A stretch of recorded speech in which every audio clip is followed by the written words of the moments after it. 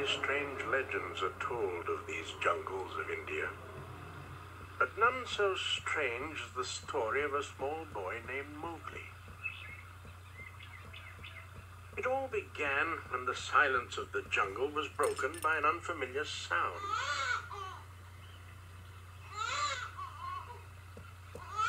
It was a sound like one never heard before in this part of the jungle.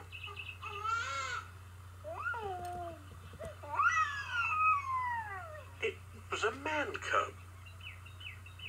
Had I known how deeply I was to be involved, I would have obeyed my first impulse and walked away.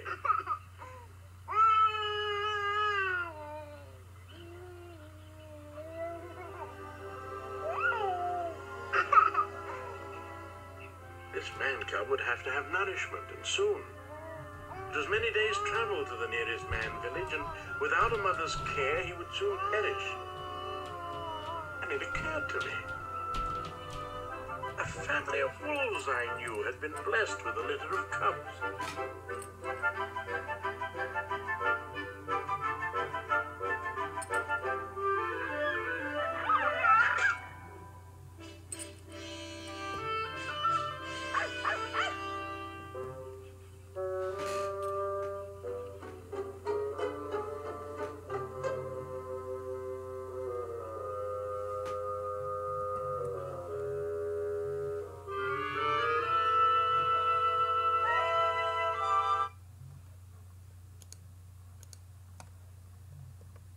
Hello?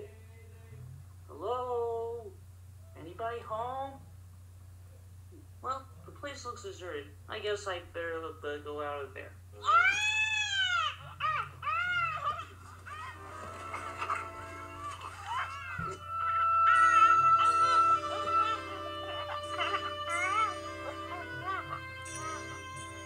Heavens.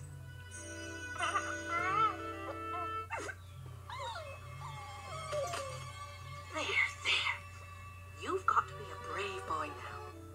Well, I knew there'd be no problem with the mother, thanks to the maternal instinct, but I wasn't so sure about Rama, the father.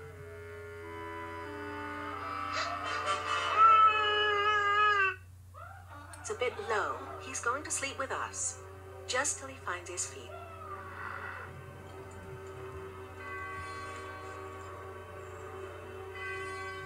Until he finds his feet.